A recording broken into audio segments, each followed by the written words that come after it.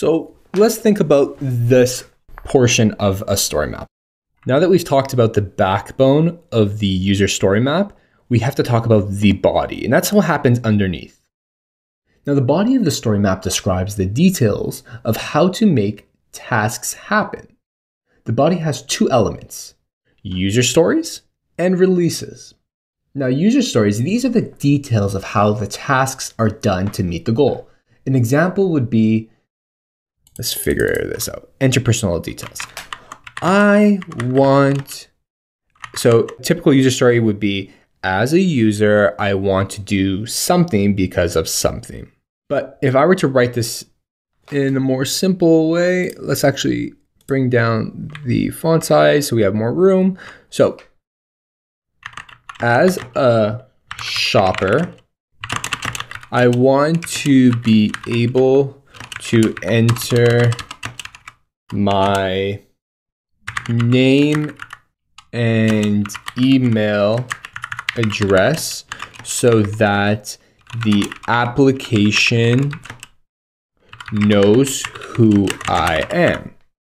So that's what a user story would be.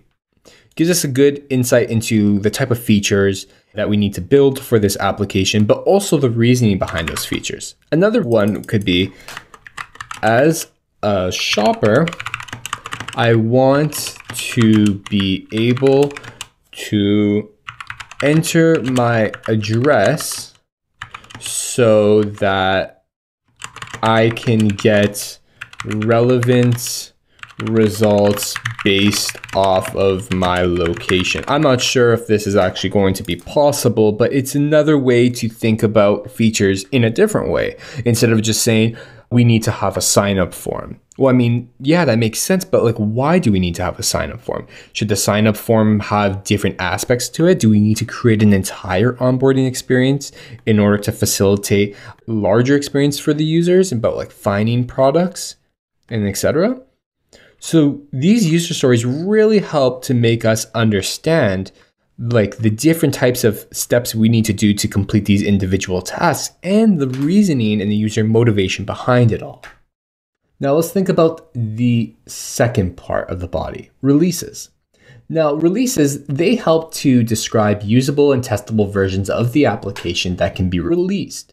You know, it's helpful to make these as small as possible, but also as descriptive as possible. For instance, the first release of this like application that we're building, Habitual, could be just a way for a user to see all the different products that are relevant to their interests. It has no search, it has no profile necessarily just yet, but we're only thinking about the little pieces of information that we need to get started. So if we want to move this release line up over here, we can start breaking this into different releases. So we have our first release here, an example for user story for interest that we want in our first release, which I usually call our MVP release. Could be, I want to give a list of things I am interested in.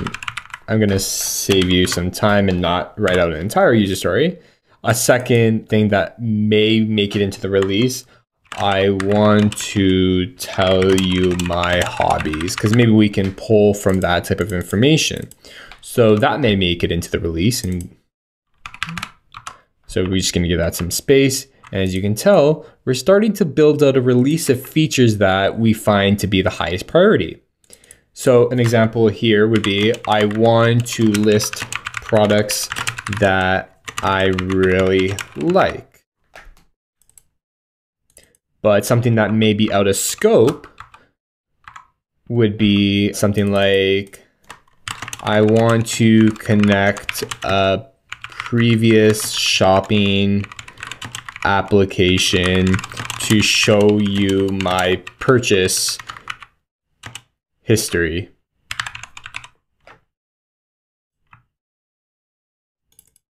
Like I said, I'm not sure what exactly is going to be possible from an engineering standpoint, but as you can tell, this isn't really a high priority in order for us to understand if we can serve up relevant products to our user just yet.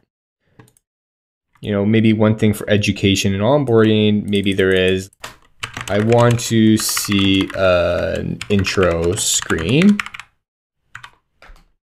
That's probably needed. I want to see how long I am in the process for onboarding. That could be another that we definitely need. So this is how we start to create releases. And like I said, these enhancements will come at a later stage. It's not like we forget about them, but they just aren't as important to us right now and in this moment. Now, people often say, what do you do from here? Well, I would start designing this release, and then the goal would be to validate it. It's often difficult to know for sure that the activities and tasks listed match how the target user performs or thinks about these activities. The closer the similarities between the activities and the tasks in the story map are to the actual target user's mental model, the more intuitive the application starts to seem. So that's when we start to bring in things like user testing to really understand user motivations and the reasons they want to do certain things. We can also take these prototypes that we build based off of these features that we're building and talk to our users about them and see if they can use them, see if they want to use them, get their feedback on those types of things. Now, this is what my process is like when I start a project. I also use story maps for whenever we build larger features, but I'm always thinking about ways we can implement the smallest release possible, even on a smaller scale of enhancements. We want to make sure that we're not committing to too much because in of itself, these stories are risks. They are assumptions that we're making about the user. And if we take on too much before we actually validate, it may all be wasted work, and that's incredibly expensive. So I say get out there, try to figure out who your users are, and start mapping out the different types of features you want to build that you think you should build based off of the input from the subject matter experts that you have in your product alignment canvas, from your product team. Go out there and don't just make assumptions, but make sure that your releases are really planned based off of different types of feedbacks and different types of understanding and validation of who your users are and what their goals are.